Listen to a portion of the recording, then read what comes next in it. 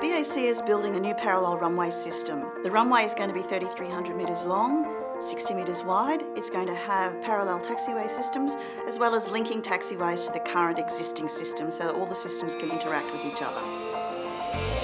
One of the greatest challenges to the successful delivery of the new parallel runway project is the ground preparation works. The ground preparations include two main features. Fill the entire 360 hectare site to a level that is immune from flooding and future sea level rise. And two, the site has many areas where there's underlying waterlogged in situ soils which need to be consolidated. The variability of the soil conditions across the site is due to the fact that the runway is located in the old Brisbane River Delta. The sections of the site where the old channel used to exist have far greater, deeper, softer areas than areas that might be right beside them that weren't part of the old channel.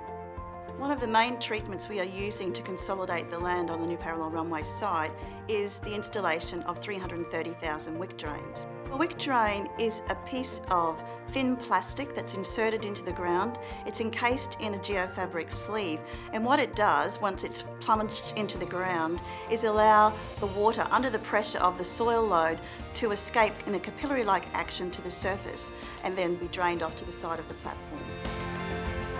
The wick drain component of this project is the largest wick drain project in Australia ever.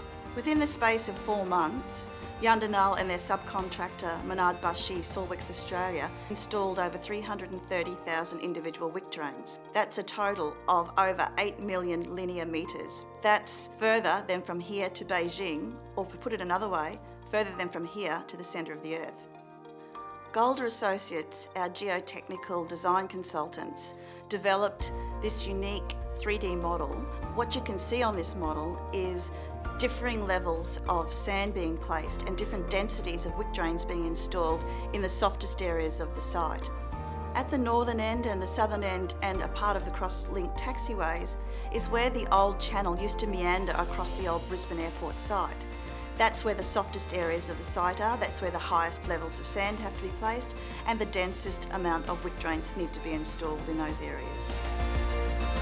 The cutting of the final wick is a major milestone in the construction of the new parallel runway site. We're really excited that we've reached this milestone ahead of time because it means we're one step closer now to delivering the final product.